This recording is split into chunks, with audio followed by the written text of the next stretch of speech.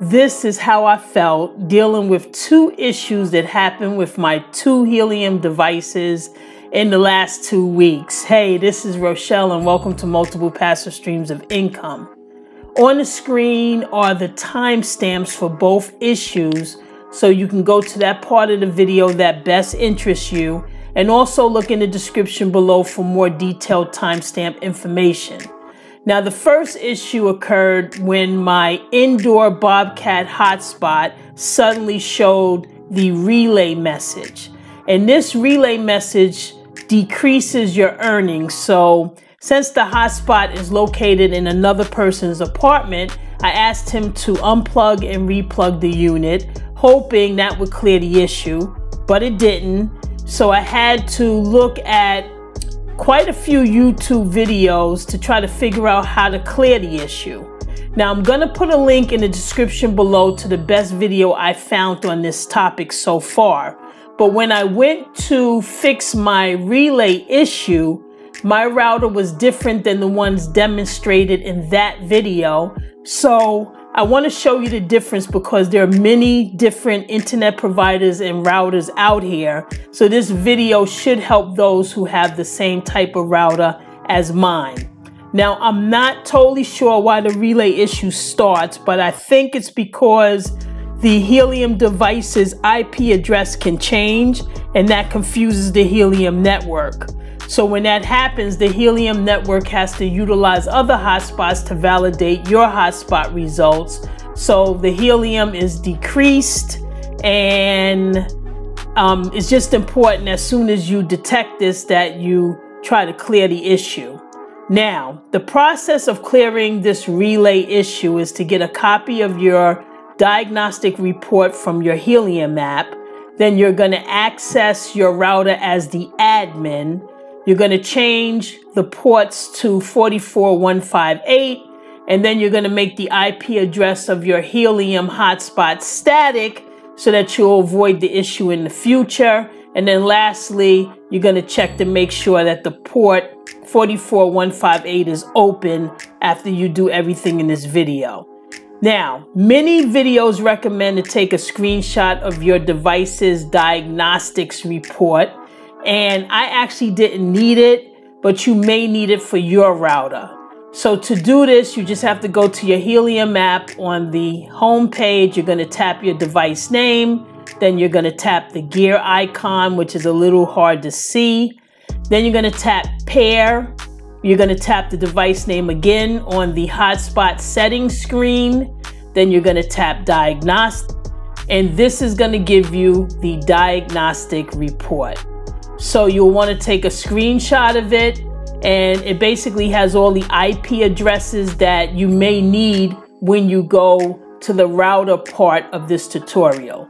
Now, most routers have the router IP address, the admin username, which is usually the word admin in lowercase letters, and the admin password on a sticker located somewhere on the router. But that's not how my router worked. My internet service is Spectrum. So instead of the sticker having that admin information, it had a QR code to download the Spectrum app to my phone, which I had to do to get to the port forwarding.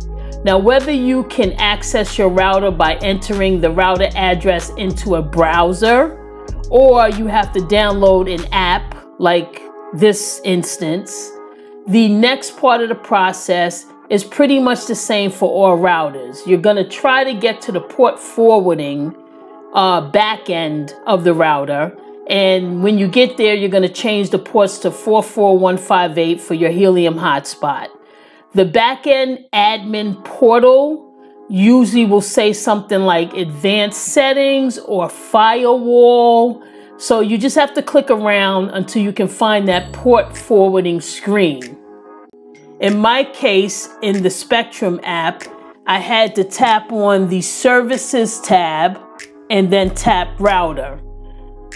Then I tapped Advanced Settings, and you will see the public IP address for your router. So screenshot that if you see it. It may turn out to be useful when you're checking if the port 44158 is open at the end of the process. Then I tapped port forwarding and IP reservations. If you don't see your hotspot as one of the device choices under create IP reservation, this means that your Bobcat is not connected to the internet, which could have occurred when you ran your diagnostic report from the Helium app. So go back, pair your device, reconnect to the internet connection. Now I had to unplug the router in the hotspot and then plug in the router first, let it fully come back online, and then I plugged in the hotspot and paired it and then reconnected it to the internet via the Helium app. Once I did that, the Bobcat device became available to the Spectrum app. I tapped Bobcat Miner. In other video tutorials I watched, other routers have port forwarding and static IP address as two separate processes. But for Spectrum, you have to reserve the IP address first before you can do any port forwarding. So I had to make sure that the IP address was toggled on, and then that allowed me to tap add port assignment. At that point, I entered 44158 in all the port fields. Here with the Spectrum app, I only have 2 port fields, an internal and an external, but I've seen router backends that have 4 fields for this entry. So if you see more port fields, just change them all to 44158. Make sure that your protocol is set to TCP and then tap save.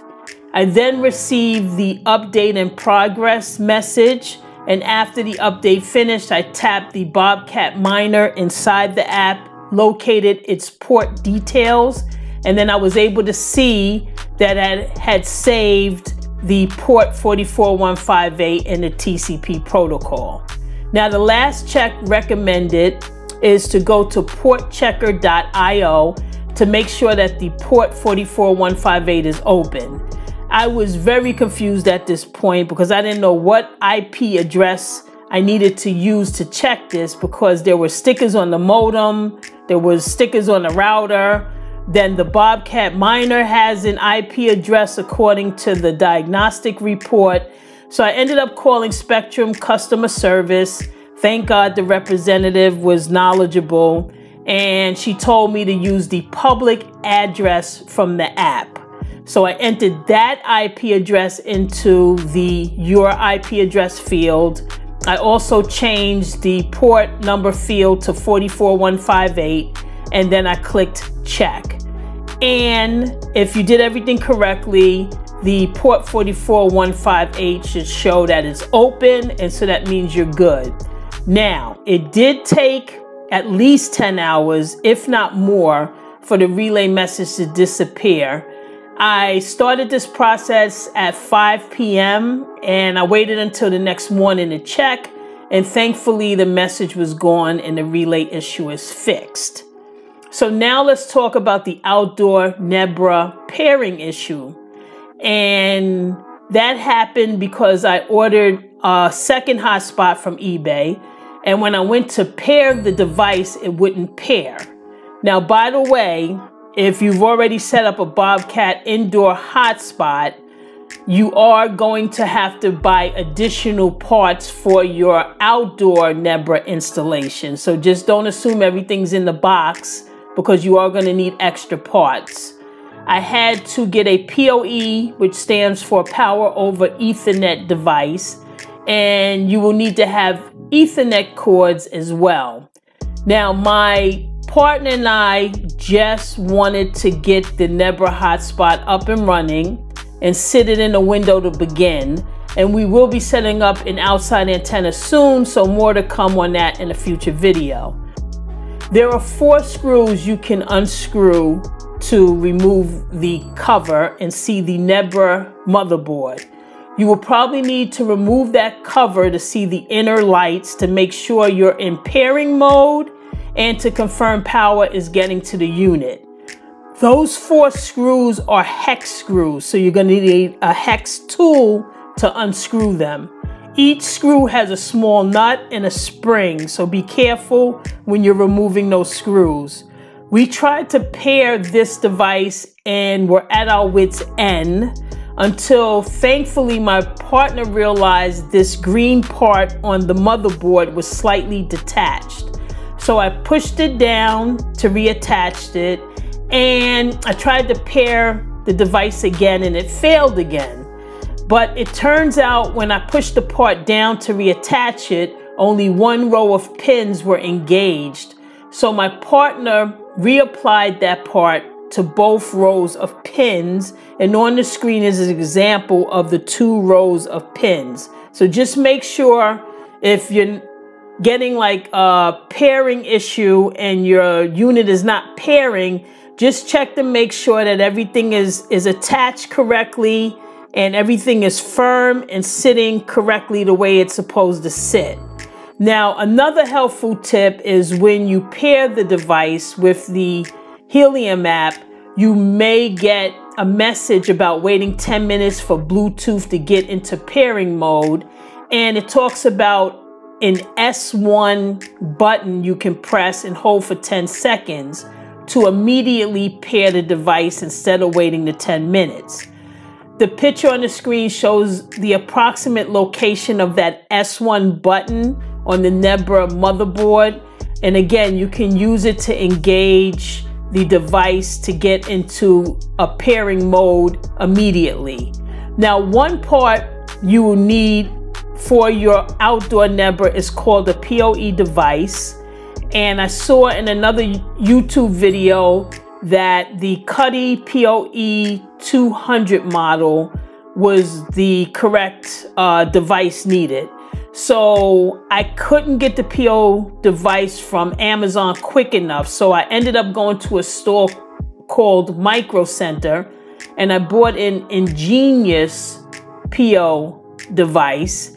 I looked at the Cuddy specifications and determined that the Ingenious was similar. And I also confirmed with the store rep to make sure. I also saw a customer review that confirmed that the device was 802.3 AT compliant, which is one of Cuddy PoE's specifications. So I was pretty sure I was buying the right device, and it did turn out to be the right device. Also, some of these devices are a little different. So like the Cuddy PoE device has a data in and a P plus data port out. And P stands for power, by the way. And the Ingenious device has a PoE and a LAN port. So if you're confused by that, just know that the PoE port is out and that's going to connect to your NEBRA device, and the LAN port is the in, and that connects to the router with your Ethernet cords. This device connects to an AC adapter, which isn't really clear in the picture. So you may need an extension cord if your PoE device needs to be set up a distance from the electrical outlets. So also keep that in mind when you're planning out your installation. Now, prior to installing the NEBRA outdoor unit, you have to determine the length of the Ethernet cord you're going to need.